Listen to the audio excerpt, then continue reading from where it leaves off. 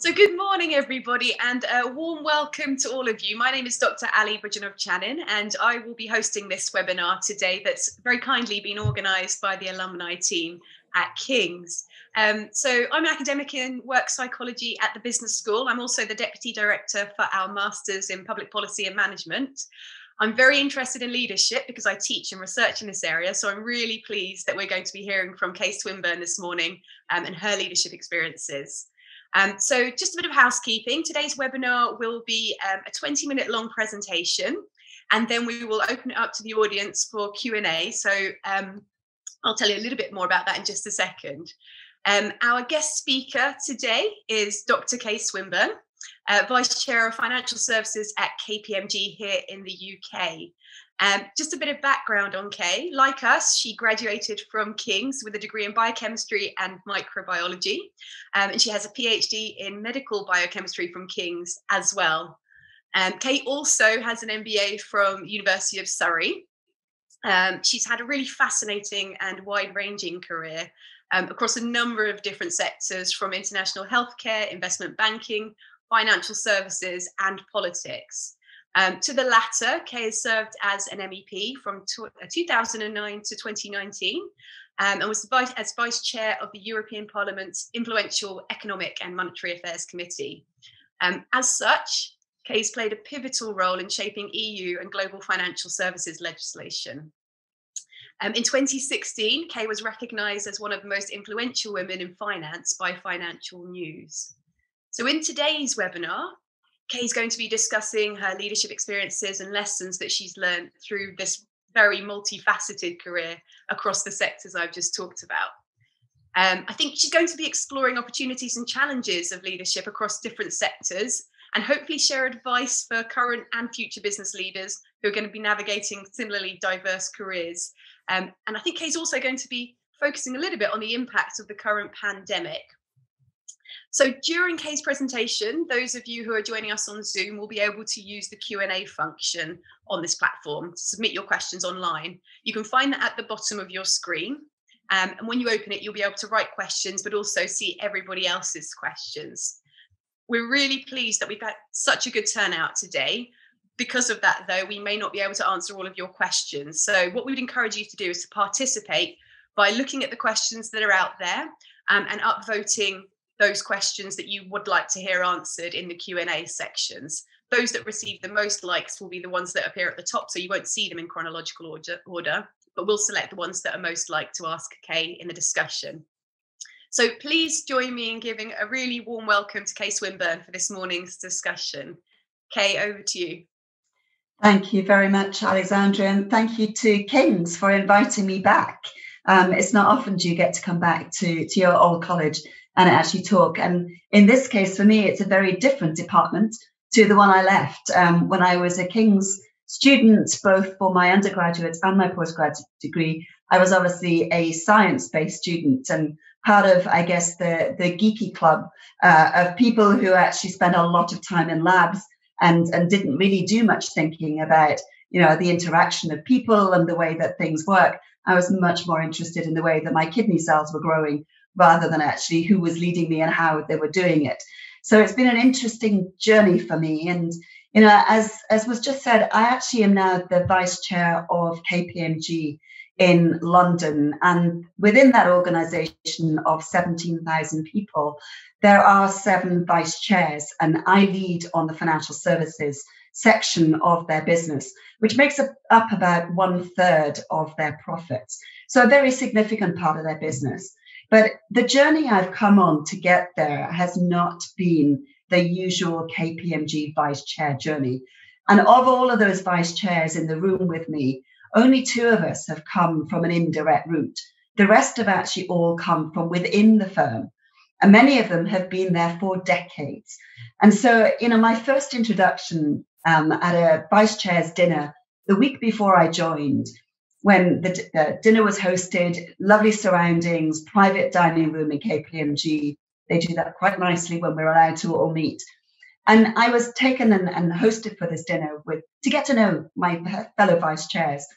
And there's one vice chair who was saying, that he'd been at the firm for 30 odd years and that he was what he called a lifer at KPMG. And we were talking, and he said, well, I actually went in on the graduate recruitment program in 1988, at which point my ears pricked up. And I thought, 1988, that was the year I graduated. And then I think back to the graduate milk round and the graduate recruitment programs that all the big firms actually had in place. I applied to the big four firms in 1988 and actually didn't make the cut, didn't even make the interview stage on the basis that they didn't want a scientist, they didn't want somebody from particular universities or particular backgrounds. So having come from a state school, having, sort of okay A-levels, but not brilliant A-levels, and then having come to university and flourished, it obviously wasn't Oxford, Cambridge, or any of the others, but I thought King's was pretty decent, to be fair. I thought it was up there, and certainly in science. At the time, it was one of the top universities in the country, which is why I'd chosen it. So I was a little put out, I guess, when I was, 21 and being rejected on the basis not even making the first interviews. But all these years later, sitting around a dinner table, talking to somebody who had made the cut that year and actually had gone to that firm and stayed with the same firm for all those years, doing a series of slightly different jobs, but not that different all the way through those decades. And then we were sitting at the dinner table together in the same position, with the same responsibilities, with a vision for the firm and how to take the firm forwards. And it was fascinating because I don't regret a thing. I don't actually regret not making that graduate recruitment cut in 1988, because the journey I've been on and the things I've learned on that journey have been so important. And I think what it now gives me is a much different lens to look through things at. And I don't have a single lens anymore. I've got multiple lenses that I look through when I've got a business problem to solve. And so within the firm, I've been at KPMG since 2019, and I tend now to be the problem solver for most of the business. So they tend to bring me when they've got a problem, they don't know how to deal with it. And then they come to me to try and actually have some of that non-linear thinking, some of the, sort of looking at it from a different perspective to come up with different solutions that some of those who've been in the firm for a lifetime might not have the skill sets to do. So actually, I don't regret a thing. So first note here is that when things knock you back, there are always other doors to open. And certainly throughout my life, the big key for me has been knowing when the doors are open and actually having the courage to go through them, because sometimes making those changes are really, really difficult. So my easy route, of course, when I got knocked back from my graduate recruitment, I ended up being offered a PhD in my laboratory that I had done a summer studentship in. And I absolutely loved the people I worked with, had an amazing time during my PhD, very fortunate that it worked. So I had one of the fastest PhDs that had happened at King's Life Sciences at the time, and I actually finished my PhD within 3 years. So by the time I was 24, now have 2 degrees under my belt and was ready to absolutely face the world. Thought I was going to run a pharmaceutical company. That was my vision. I'd met Lord Digby Jones at an event when I was a student, an undergraduate, and thought, I want your job. And so out I went into the big wide world of pharmaceuticals. And little did I know that large corporations and graduate intakes are really tough. Even when you've got a PhD and you've been recruited for a specific purpose within the firm, it's still really tough to get known and to be seen when you're actually at a very large firm in a very, very junior position. My frustration lasted a number of years before I decided, do you know what? I actually want to look for a job that allows me to use my skills now, not in 20 years' time. I want to be able to demonstrate that I can do things and make a difference today, not in a decade's time. And so I went and researched and was very fortunate. I had a number of people around me who worked in the City of London at the time. And the city at that point was actually now employing a large number of science graduates. They were employing people from different backgrounds because they wanted scientists and people who understood the way that the financial markets worked and the way that the stock market actually interacts with the companies that they're actually measuring performance of. So I became a pharmaceutical analyst. So I combined my scientific knowledge, so all that knowledge of the pharmaceutical pipelines, and all of the comparative knowledge of what the different firms were doing, combined that with a very basic knowledge at the time of financial services and finance. But finance is all about modeling. It's all about Excel spreadsheets. It's all about applying what you already do as a scientist in a very different context.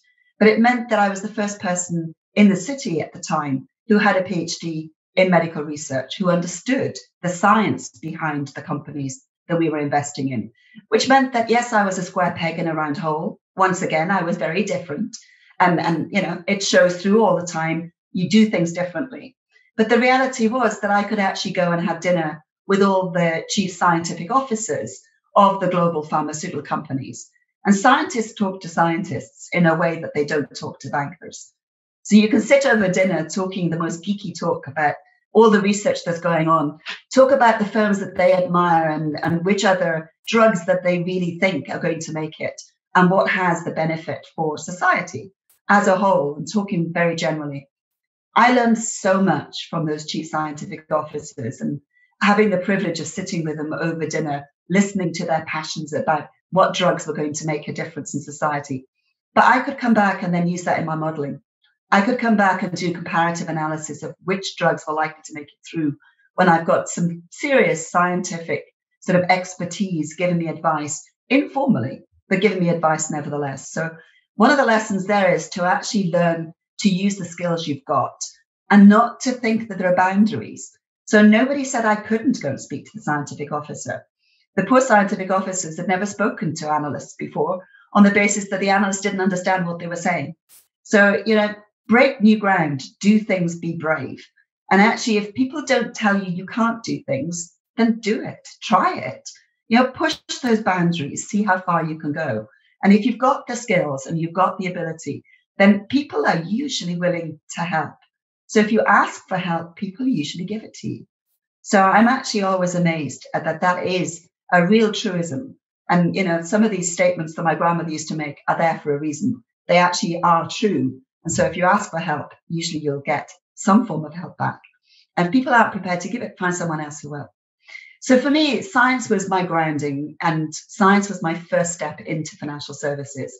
And I moved from the basic analyst role and got several years under my belt before doing mergers and acquisitions. Probably my favorite job ever. It's probably the one that has the most adrenaline rushes, the most unstructured, because everything goes wrong. So you're in a pressured environment. You've got legal teams working through the night. You've got investment banking teams working through the night. And you have to somehow, as the relationship manager, keep it all together. You've got to be the swan that actually is gliding on the surface whilst everything underneath is paddling furiously beneath you. And so that for me was the combination of the excitement and the adrenaline of getting things done, working to very, very tight deadlines, but also then actually having the privilege of bringing two companies together and seeing that actually work out in the end. So one of the companies that I did in my early mergers and acquisitions days was to bring Sandoz and Ciba-Geigy, two Swiss companies, together to form Novartis, which became at the time the largest pharmaceutical company in the world, and actually at the time was the largest merger that had ever taken place. And so, you know, there are big things that happen when you actually dream small. So you can actually just sort of think about your daily life, bring things together, just say, do you know, these two companies work together? And then you see it through to fruition and you end up with this enormous global company that really did fit together. And actually the sum of the parts was definitely more than the individual firms were.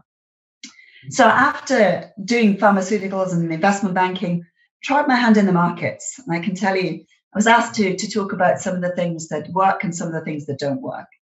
So hedge funds were the real key thing back in the late 90s when everybody was starting a hedge fund who could. And I was offered very generously by some of the people I've worked with in investment banking the seed funding for a hedge fund if I would be the person responsible for stock picking in the pharmaceutical and biotechnology sector using my knowledge of the science.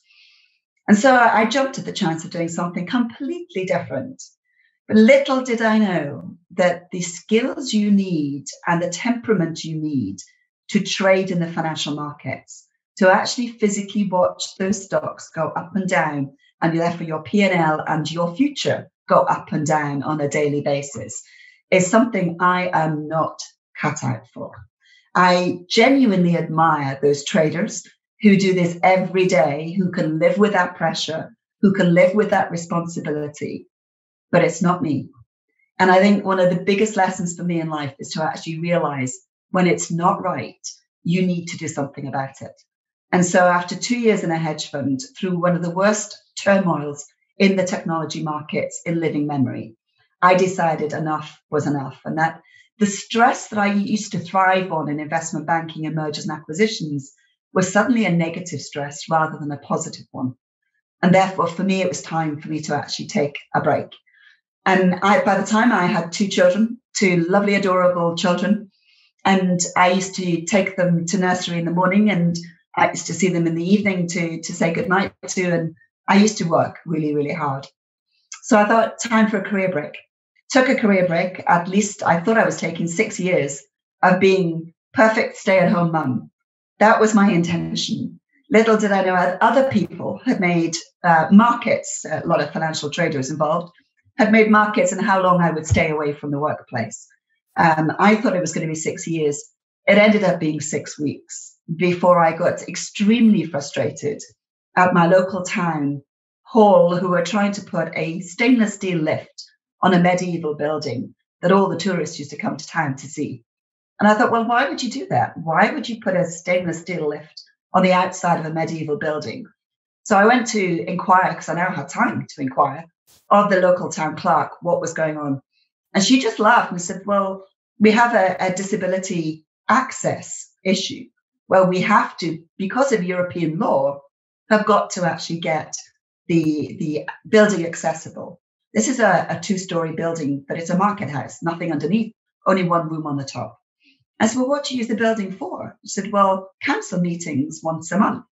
I said, so how many disabled people have ever asked to come in and haven't been able to access the meeting? She said, no one. And I said, well, can you keep a register? And then you'd know if people needed to have access. She said, we do. And nobody's ever asked for access. So I said, do you have an alternative room? She said, well, yes, we've got the council rooms. If we needed to use disabled access rooms, we could. So I said, well, it doesn't make any sense. And she said, no, but you have to be a councillor to make a difference, to change things. You have to have a vote. So I got myself co-opted to the local council within 6 weeks of giving up work. Within 6 months, I was the town mayor. And I can safely say one of my proudest achievements is there is no stainless steel lift on that medieval building, but we do have disabled access for our town council offices so that if we do need to have meetings in there, they can have them in that building. So sometimes just putting your skills to use, and I use my network of lawyers in London to help me actually make sure we were covered legally and everything was above board. But finding alternative solutions is something that I pride myself in. And it doesn't matter if that's in my workplace or if it's in my public civic duty where I feel that I can actually contribute to my local community. But that was a slippery slope. So starting as a town councillor and town mayor, I met one David Cameron, who basically persuaded me that it was time for me to step into national politics. So when I was given the choice of doing Westminster or doing the MEP's role in Brussels, for me, the things I cared about were scientific policy and where that was heading, particularly with genomics and human biology and all the ethics surrounding that. And for me, that was really an important driver, but also financial services, which was my lifeblood. It's what I'd done for decades at that point. And so where did the policy get made, or did the policy get made back in 2007-8? But in Brussels. So Brussels was responsible for all scientific policy decisions and was responsible for, and the biggest budget, by the way, as well. So in terms of an 80 billion budget for Horizon 2020. And also they were responsible for all financial services legislation. So I ended up taking up the candidate's position for David Cameron for Brussels in 2009 election. And I'm Welsh and very proudly Welsh speaking, and decided that if I was going to represent any area, it was going to be my home country, my home nation. And so I actually stood for Wales for the Conservatives. And many people will say, why did you do that? That wasn't the safest of seats. Well, it's not the safest of seats, but actually, because I really do believe passionately in representing my country, I managed to get parts of Wales, particularly West Wales, where I come from, to actually vote for me. And as I put it, lend me their vote so that they had a local girl who actually really understood the rural communities that they actually represented. So I topped the polls in 2009 as a Conservative in Wales. Never been done before and probably won't be done ever again. But it is a PR system, so lots of things going for a PR system in that regard. But actually, what it did was give me confidence to go to Brussels, knowing that the people of Wales trusted me, knowing that I had their faith to actually do the right thing for them. And finally, it was me being able to give back. It was my version of public duty, public service. But I ended up becoming fairly involved in financial services legislation during that period. Sadly, I didn't do anywhere near as much science as I would have liked. I used to be an advisor to my colleagues rather than doing it directly. But there was a financial crisis of 2008, which ended up meaning in 2009, Brussels had to try and sort out the legislative framework for the entire financial services for the EU. So I led that initiative as one of the coordinators of the inquiry for the crisis and then the actual resultant legislative packages that came from it. So I spent a 10-year period immersed in financial legislation. But what I received during that time, I used all my skills that I'd already developed. But what I actually have managed to come out of that with is an extremely broad network, an extremely, very colourful black book, as it were, in old-fashioned parlance. It's now all online and it's all in lovely Excel spreadsheets. But the reality is that my network is very extensive. And yes, I've kept in touch with some of my science people. I've kept in touch with my finance people. But during the political window, that really has been where the depth and breadth of relationships has really been quite amazing. And now in my new job, I actually find that it's the network that I use on a daily basis. It's being able to call up people either in Brussels or in various member states or in the UK government or elsewhere within the system, all the people who came to lobby me within financial services, all the people who came to talk to me about various laws they wanted to shape in Brussels. I have all of them now as an extensive network. So when I'm trying to do things within KPMG, and we are looking at the levelling up agenda within KPMG and how we can play our part. So I don't just do the FS side, I also do some of the big public sort of interaction work that we do. And I use that network extensively every day. So for me, it's really important for people to actually realize that just those day-to-day contacts, you're making relationships that last.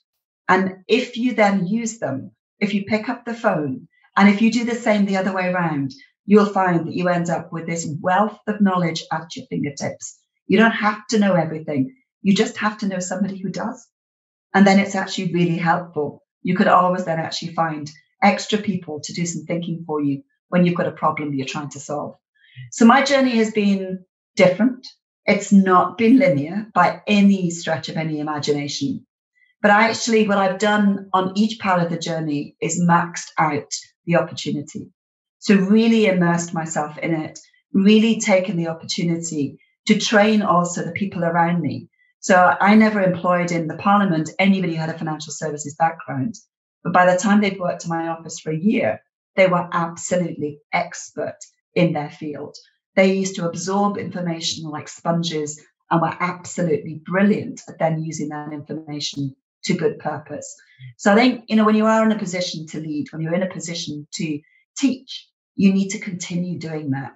You need to ensure that the knowledge that you've got inside of you actually gets passed on daily, that you don't just retain it, that you share it.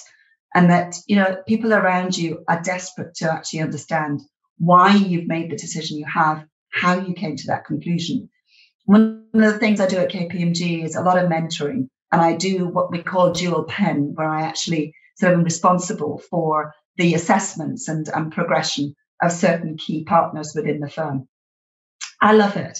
absolutely love being able to say to them, okay, these are the things you do well. These are the things people tell me that you need to work on. Let's work on them. Why do you think that these are a problem?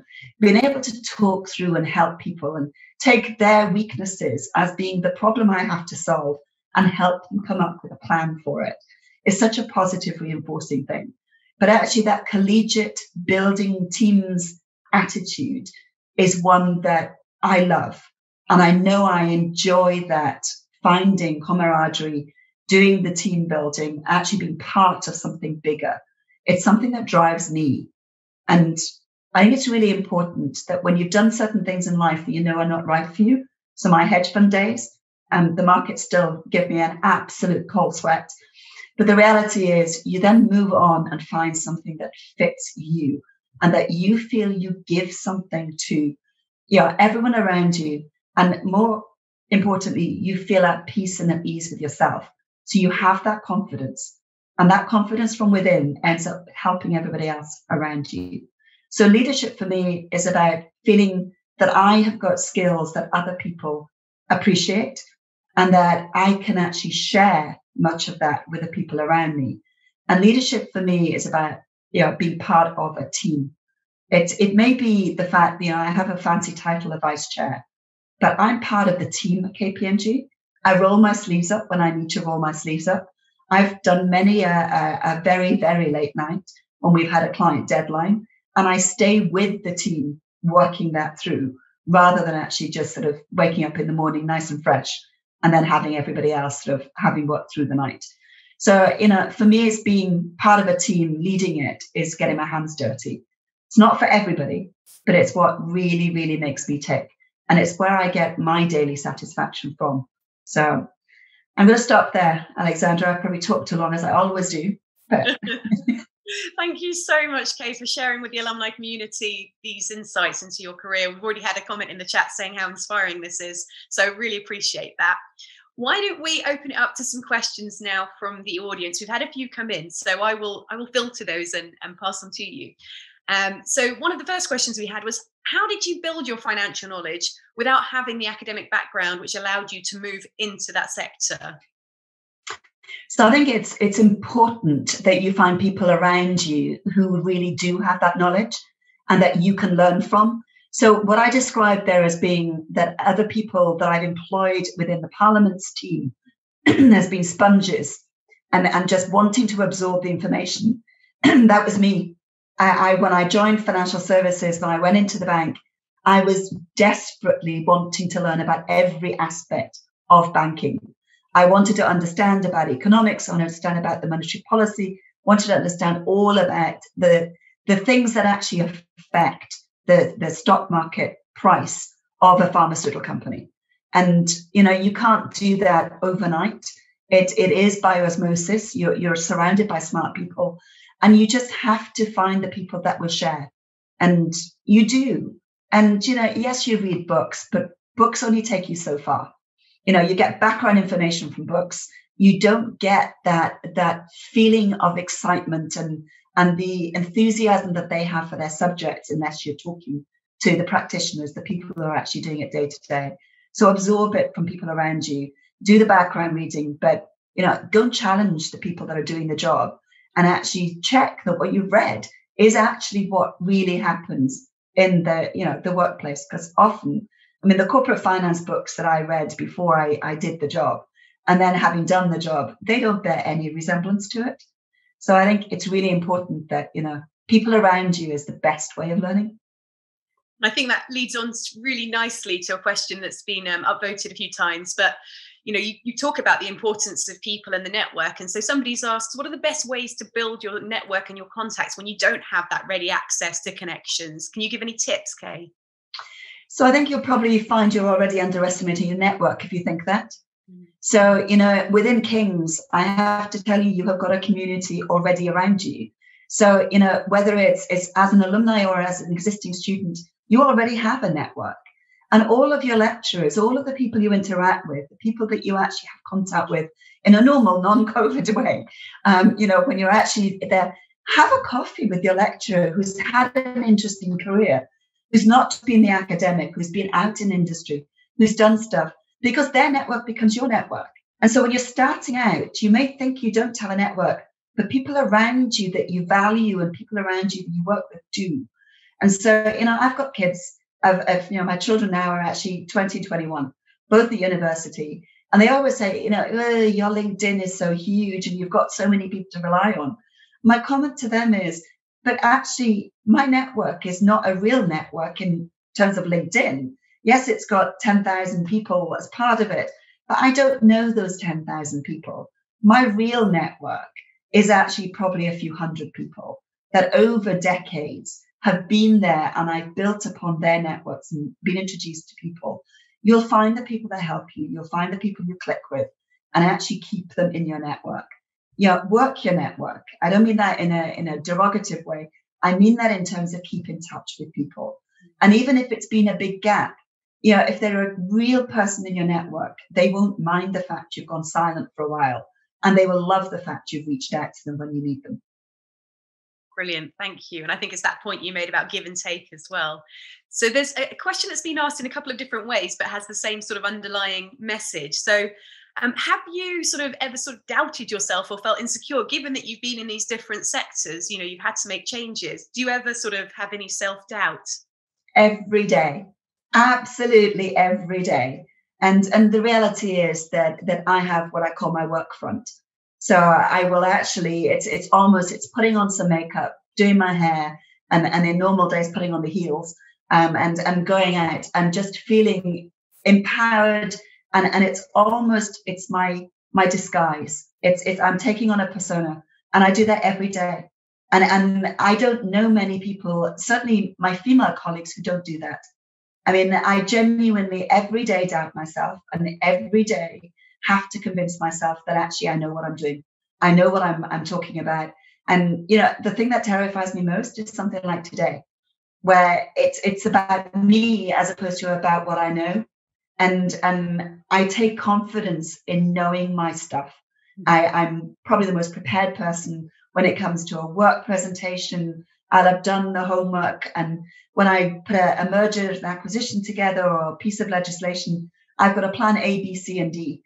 If the first one doesn't work and I can't negotiate it, I go to the second, the third, the fourth layer. But I've done all that prep. And so I have confidence that I have done the work and I'm therefore prepared. Something like this, you can't prepare for. It's very different when you have to talk about yourself. And I feel, this is me having to show vulnerabilities, whereas normally I've got the disguise on and you wouldn't see that. But every day. Brilliant, thank you. A question from Hannah. How did you go from your first managerial role to your first leadership role? She says, I'm here at the moment and struggling to change my identity and behaviour. So I have to say, I didn't do that transition very well. I always used to rebel against the system. I've always wanted to run rather than walk.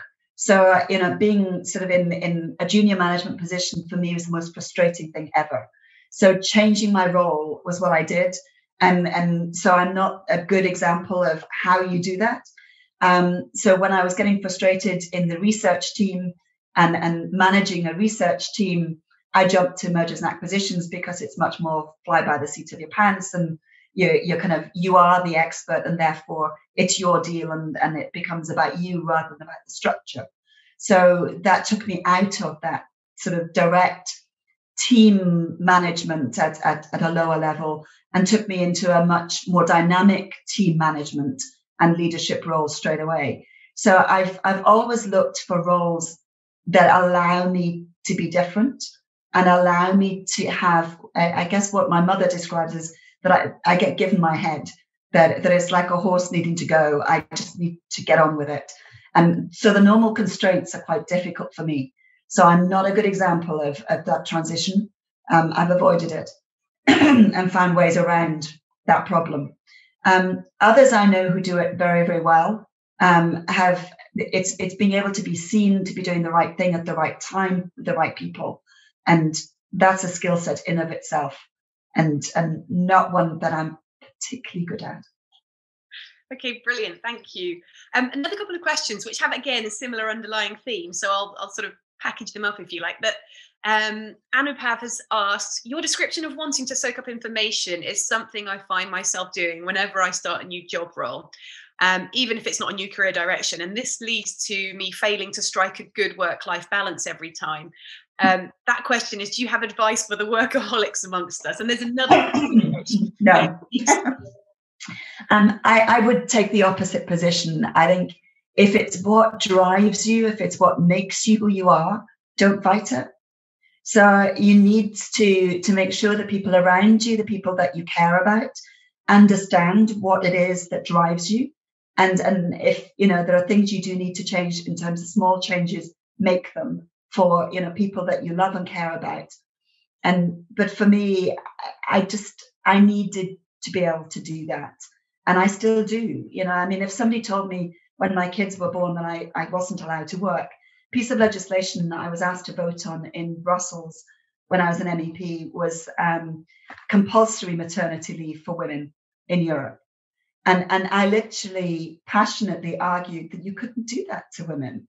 How could you force women to have a year off work? Even if you're going to compensate them financially, that doesn't give certain women what they need from life and what they really sort of, what gives them their energy. And work gives me my energy. So for me, it's, and my kids understand that, they laugh because they know I sit at my desk for 12 hours a day. And, they'll call me up at 8 o'clock at night and say, I've got another piece of work for you. Can you check this essay for me? They know that drives me, and just embrace it. If you absorb information, you enjoy it, just take it that it's part of you. I don't have a very good work-life balance, but actually I enjoy reading work-related stuff. So rather than reading a novel, I will pick up an Economist article, or I'll pick up a speech by the Governor of the Bank of England. I am a sad person, but actually I don't actually think of that as work. That's actually what I enjoy doing. And sometimes you can be a geek and people around you understand it. So it's about aligning with your passions. So we've got a question from Kate Woods, who heads up our careers service. She said, in the careers service, we meet some PhD students who feel boxed in by their research and can't see the value outside of academia. What's the top tip for them to understand the powerful skills they've acquired during their research? So I think it's important when you're doing your PhD, you're so focused on a very tiny bit of the universe that you're almost down a tunnel and don't see the big wide world. And I know when I came out of my PhD, you're so focused on the results of your specific project that it's difficult to see the big wide world around you. Sit down and write a list of all the skills you think you've got. And actually, if your list isn't very long, the people who know you best, ask them to write a list for you of what they think your skills are, because sometimes you don't see the obvious and you wouldn't put them down as a skill. So just make sure you've got that thought process, that you've been through almost a checklist of the things you have, because then you're confident to then go and talk to other people in other sectors about what you bring to the table. And, I have to say, as a scientist, non-scientists don't understand the scientific training. But my colleagues, I can tell you, certainly in Brussels over the last 10 years, understand that I have scientific methodology behind everything that I do. I am incredibly methodical in the way I approach a problem. I have, sort of my hypotheses. I have my methodology for testing it. And then I'm also prepared that if it hasn't worked, to go back to the beginning and do it again. And it's that scientific rigor that actually makes me, I think, good at my job. So, would anybody have said to me, a scientist makes a good financier, a scientist makes a good, politician? Probably not. But actually, yes, because the rigor that you apply to scientific endeavor is something that actually carries you in good stead the rest of your life. And that training, that logical thought process is something that actually is probably my greatest skill. So, you just need to sit down with a plain sheet of paper and start writing that list of all your skills. And as I say, use others if you haven't got a long enough list. Use others to actually come up with it and supplement it. Yeah, Brilliant, thank you.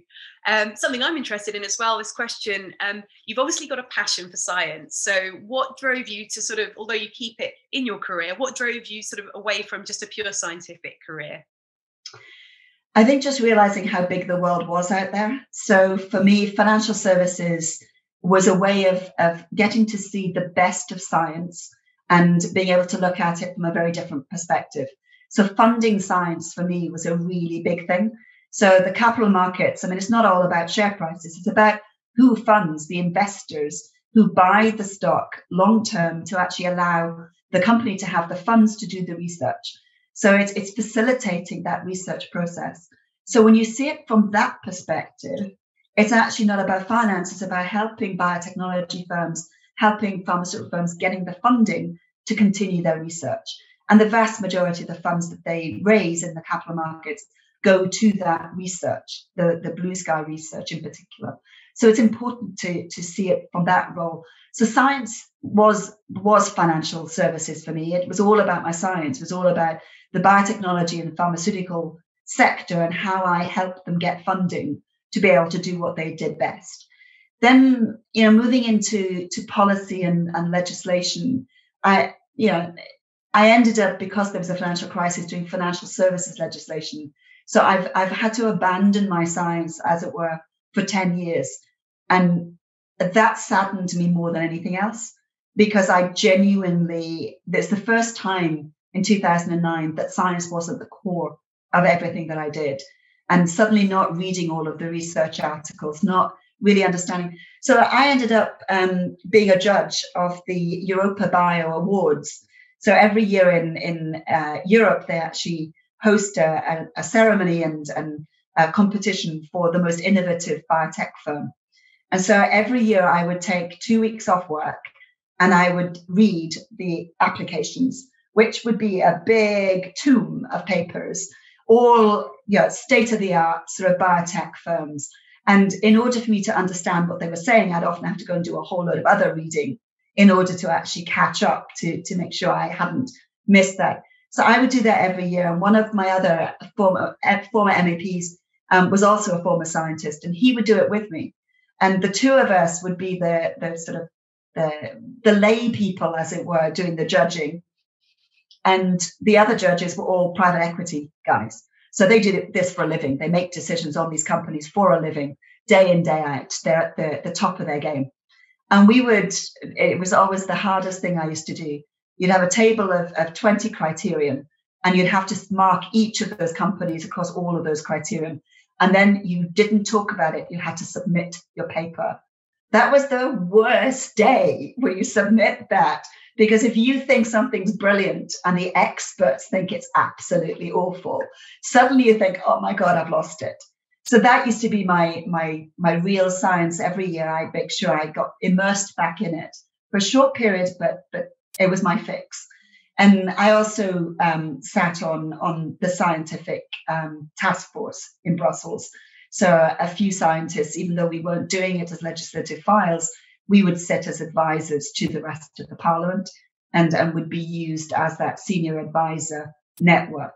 And that I enjoyed. And a couple of those projects, they asked me to head up. So I'd go and immerse myself in a certain project for a certain length of time and sort of effectively take my summer to do something specific. So I still miss it. I still seriously miss it. And at the moment, I'm trying to work out at KPMG how I might get to work with some of the science companies. I haven't yet, but I'm desperately seeking opportunities to go and work with some of it. My heart's always there. Yeah. So. Yeah. Well, since we're on KPMG, maybe I'll just ask you a question about that. You talked about how your, I suppose, different background is valued because you bring a different perspective. And obviously that's something we see a lot of, the same kinds of people coming from the same universities. How do you start to change that culture in these big organizations? Are you doing anything particularly to help with that? So I've chosen KPMG deliberately because it's a firm that actually wants to change and has been changing. So it has a change agenda, and it's had a change agenda for at least 10 years. So it's on a journey as opposed to starting it. So for me, and the chairman currently, he's also not your traditional chairman. He's Australian. He's a straight talker. I mean, he's not your typical sort of, English public school person. He really isn't. And I love that in him, because he also sees the world slightly differently and wants to make the world a better place. So I think I found a kindred spirit. And for me, he calls me his disruptor. So I'm employed to think differently. I'm employed to bring the different outlook to any problem that they have. And I've been brought in to challenge. So using all of the knowledge I have and all of the different skills I have, my role is to challenge the status quo. So, everybody will come to me and say, this is the way we do it. It's like, why? And it's like, because that's the KPMG way. It's like, I can't believe you said there's a KPMG way. Really? I mean, there can't be a KPMG way. Every client has got different needs. Every client's got a different solution you need to give them. Therefore, that's not the right answer. We need to go back to what is the problem we're solving for, and what is it the client actually needs as an outcome, and take it to a client lens rather than this is what KPMG's got for you, this is what you're having. And I think some of the big four have taken that role. Yeah, it's almost because they're so big that what they say is true. And therefore, this is the tome, this is the piece of work you need to know, and this will tell you everything you need to do. And it's so not true of modern companies. It's so not true even of those companies that are transforming and digitizing and trying to reinvent themselves for the next generation. We have to think differently. And COVID has been huge for us, absolutely enormous, because we're all out of the office. So the Canary Wharf office that I'm usually working in has got capacity for about 6,500 people.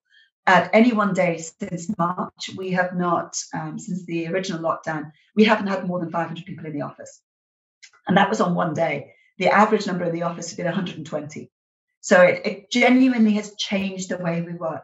And, I was saying earlier, I never used to use my laptop. I used to be a people person. I would spend all my time in the office, networking, talking, and doing things. And now I'm doing it on a laptop instead.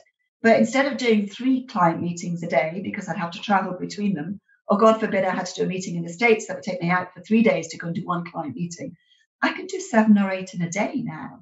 And I can be in Australia, I can be in the US, I can be in Germany, I can be all over the place in one day. And so all the clients are happy because they're having conversations, and having genuine, real interaction. But we can't lose this. So there is something that has happened that has allowed us to be more productive and allowed us to stop almost wasting that time of traveling and doing things for no necessary reason. So I think we have to now embrace this new work environment. But I don't think what I do can't be online permanently. I mean, it's a people person issue. For me, I get my energy from other people. So meeting other people, interacting with them, actually learning the broader problems that they've got and putting it into context to go back and come with a solution is part of who I am and what I do. And so that people interaction is going to be really important to maintain. But a lot of the other things I do, the routine, mundane stuff, I'm replying to emails, I'm responding to a request more generally from people who just need a quick reply from me, I can do from anywhere. I don't need to be in Canary Wharf, the most expensive real estate in the UK, to do that. I can actually do that from my home perfectly happily. So I can see a time when I can go back to the office and maybe do 2 or 3 days, probably more with clients, to be fair, not even in the office, to actually be at client sort of venues rather than in my office. And then a day networking with my clients and a day networking with my colleagues. And then actually the rest of the time I can do from anywhere. And I think we're rethinking that. We're looking at our real estate. We're looking at how we can turn our offices from these open plan, huge spaces that have got hundreds of people on them, very impersonal. I don't find them very conducive to work. And therefore, we're transforming those into collegiate collaborative spaces so that people go into the office to collaborate. People go into the office to actually work together, to get the energy from one another, to actually be able to do that, I think sort of the phrase that I always use is spiffballing, where we actually just take a topic and then just think around the topic with lots of different people There's no wrong answer. There's no stupid answer. You just come up with anything that comes into your head and put it down on a whiteboard. And these days, the whiteboard's not traditional whiteboard either. We've now got a brand new tech center that has all of these things that, I can post post-it notes from home onto the whiteboard in the office in Canary Wharf. So, things have transformed. We can't therefore miss the opportunity to do things differently. And I think genuinely, everybody should now be thinking that way. This isn't about being in an office 5 days a week now. If you don't need to be there, you need to be thinking about how to best work. And that should also give you a better work-life balance. Because actually, no matter what, if you're at home for more hours rather than commuting, some of those days, it's got to actually improve that work-life balance too. Brilliant, thank you.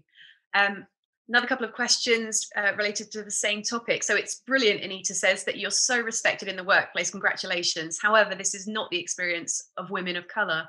What have you done to ensure that the workplace is more diverse and inclusive for people of colour? So KPMG is one of those firms that has actually had a program in place for over a decade. We actually have a Black network, which has been in place for many, many years. And we've just reinforced it as a result of the Black Lives Matter campaign earlier this year. So we went back and looked at what that group was doing and how it was achieving. But to be fair, we've done that across the whole of the entire network. So not just our Black colleagues, but our BAME colleagues more widely. And we've also gone to look, the gender stuff we still haven't fixed, decades on. And, when people sort of think that all those issues have gone, they haven't. They've gone in a number of companies, but they haven't gone in all companies and in all sectors. So there are still some big gender issues. And we're not a minority. We're actually the majority of the population as women. And so, it frustrates me that the majority of the population still can't get parity in the workplace. There is something desperately wrong with that. So I think it's beholden on those of us who fought, particularly for gender parity, for the last few decades. And believe me, things are very different in the city now to when I worked in the city and started 30 years ago. It's a very, very different world to the one that I entered. So I hope I've made it a slightly better place than when I actually went in. But I do it daily. I do various diversity programs. I speak out an awful lot. I do a lot of mentoring. We have a Black mentoring scheme. So we understand that there are some big issues and that people don't feel valued in the way that they should. And everybody should come into work and feel valued. And so even if it's a perception rather than real, we need to address it. So we have got this big mentoring scheme that's going on.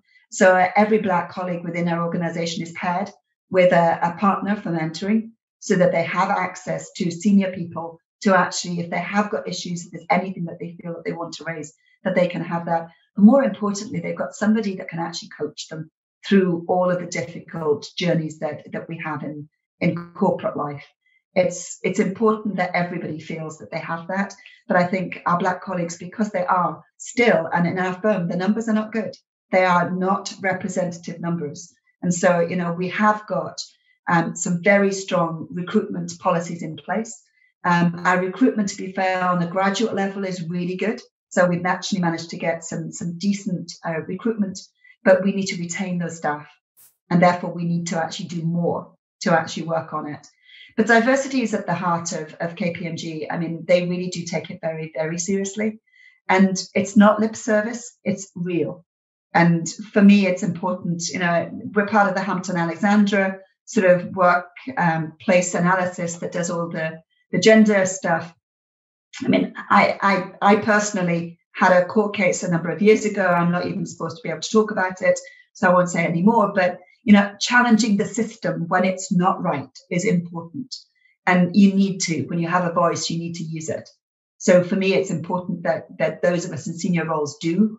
And those who feel they're not being listened to, whatever, whether it's colour, creed, or gender, they need to find somebody that they can go and talk to in a senior leadership position, because most leaders in most modern firms would be absolutely mortified to know that that's how you're feeling and will do everything they can to try and make it better. Brilliant. Thank you. I think we've got time for maybe just one more question. So Which qualities, Kay, do you think are lacking among today's leaders? I think there are two camps of leaders that I come across, and bearing in mind most of my clients and the people I interact with are financial services. So financial services is typical. I mean, it still is at the top, very much a male-dominated, certain type of educated individual. So it's still very much the traditional old financial services, by and large. Not all together. I'm not tiring them all the same way. But bearing in mind, I deal with those. There are two different types of leaders I come across in that financial services space. Those who genuinely are the old alpha male. I'm the leader, you do what I say, and it's very autocratic. I would find it difficult to work for a firm that works that way. And then you've got the much more empathetic leaders, those who actually are much more collegiate, those who actually lead by example. And they're the leaders that I naturally migrate towards. It's the type of leader I've always wanted to be. And they're the people that I naturally would associate with. And I believe that they get more out of their staff. I believe they get more out of their clients. And I genuinely think people want to do business with them. So I think it's great for their shareholders too. So that for me is really important, that if you're actually looking for a firm to join, look to the leadership style that is at the very top. Look at the way that those senior managers behave. And, you see them on shareholders, you'll see the AGMs. You can watch the videos. It's all now on video. You can do all of that research beforehand before you join a firm, and think carefully about the type of leadership style that suits you and what you want to emulate. Because for me, it's important. I find somebody who actually wants to be a collegiate, empathetic leader, rather than almost an altruistic leader, rather than somebody who's actually just all about me, and this is all about me and my bonus. Brilliant. Thank you so much. That brings the questions to a close. I just want to close the webinar with a huge thank you to Kay Swinburne today, who's kindly giving us her time. I really hope you found the webinar interesting. I can see there's already some thank yous in the chat. If you've got any questions about anything that was shared today, really don't hesitate to get in touch with the Alumni office. You can email them at forever@ktl.ac.uk. And once again, Kay, a huge thank you for joining us today, and for all of you for listening. Thank you so much. You're very welcome.